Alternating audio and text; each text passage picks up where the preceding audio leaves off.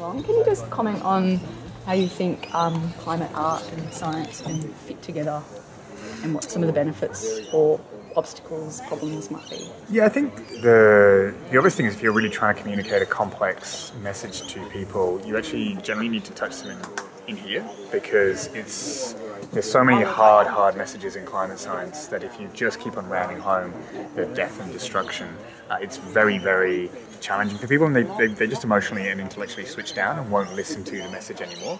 So trying to engage playfully, kind of give people a bit of a vision about what the future could look like is really important for engaging people genuinely in action. Yep. And would you have any advice about doing projects like this for us as artists trying to link art and climate science and things happening in policy and communicate them through our projects? I think one of the most important things is to think about what practical outcome you might want, which I know is not normally something we think about in the arts.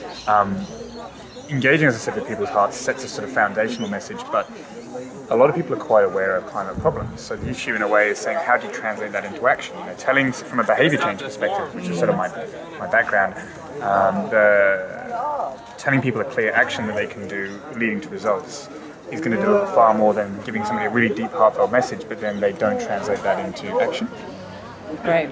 Thank you. I think the forum's about to start, so thank you. That's great. Thanks, Lou.